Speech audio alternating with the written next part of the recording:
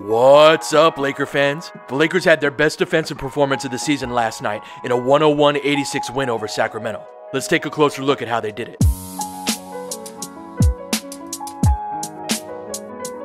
Let's start with one of the few areas where they struggled, Kyle Kuzma on switches. The Kings look to get him matched up with De'Aaron Fox, and Kuz has no chance on these because of how much he hops around rather than sliding his feet. He'll continue to get beat by quicker players so long as he continues to do this.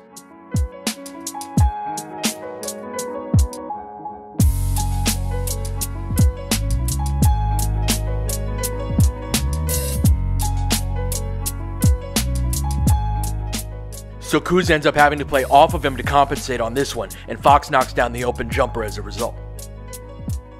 But Kuzma was excellent off of the ball, demonstrating some of the best anticipation I've seen from him.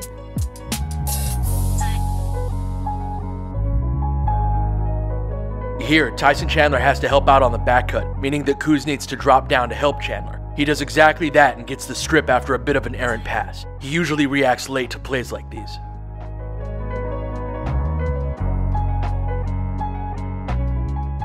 The Kings try to execute an elevator screen for Frank Mason here, and you can see Rondo calling out for the switch. Kuz reacts immediately and steers the play in another direction. This is another example of a play that he would normally react late to.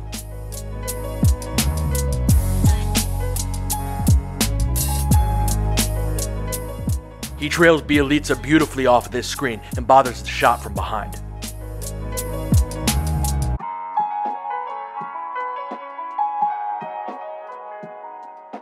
And here's some fantastic back pressure on Fox when they set a ball screen for him in the second half. I'm surprised they didn't just look to isolate Kuz on this the way that they did in the first. This was easily LeBron's best defensive effort of the season, and that made a huge difference. Here he moves his feet to ice the ball screen, and then has a nice contest on Shumpert's step back.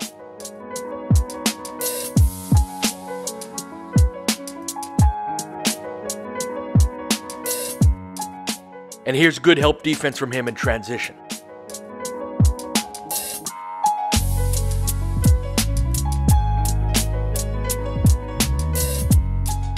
Here, LeBron closes out to Bogdanovic's jumper and has a nice contest. He leaks out afterward, but the Kings get the offensive rebound. He doesn't really bother Bogdanovic's second jumper, but how often do you see LeBron run this hard on defense?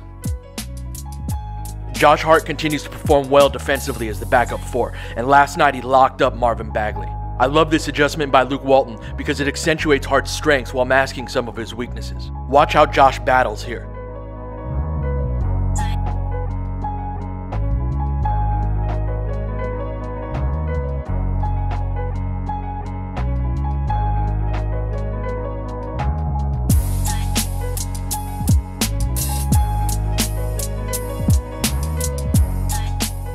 I don't know what the hell Willie Cauley-Stein was trying to do last night, but JaVale McGee and Tyson Chandler took turns shutting him down over and over again.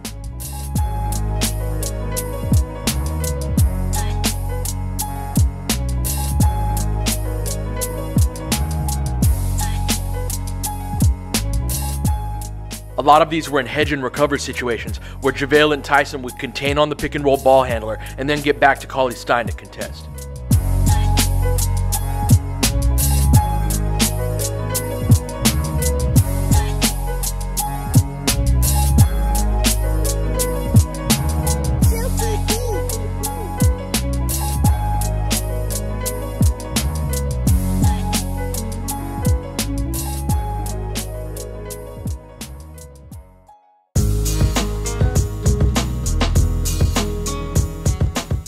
The Kings are one of the fastest teams in the NBA, and the Lakers did well to get back on defense and wall off penetration.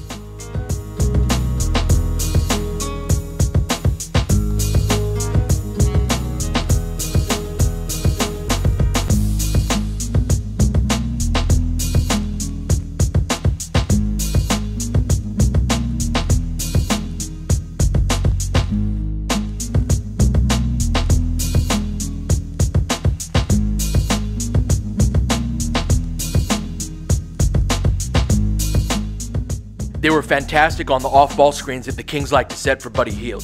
KCP gets behind Hield here to lock and trail on him, and does exactly that, funneling him into Chandler with good back pressure. Hield struggles on these.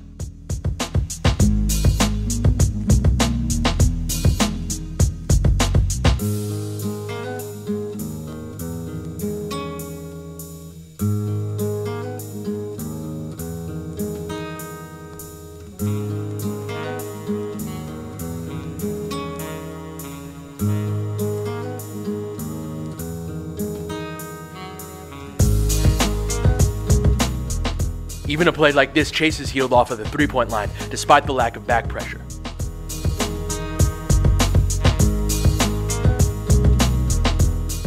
Watch how Brandon gets over this ball screen, beats Hield to the spot, and contests with his length.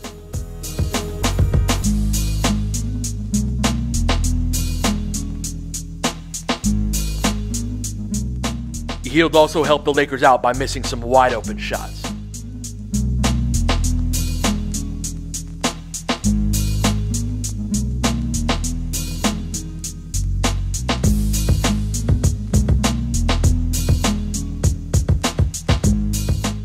The excellent execution of these coverages by the Lakers meant the shots that were open for the Kings were floaters, runners, and pull-up jumpers from mid-range, which are some of the least efficient shots in basketball. If the Lakers can defend like this on a somewhat regular basis, they're going to be an excellent team.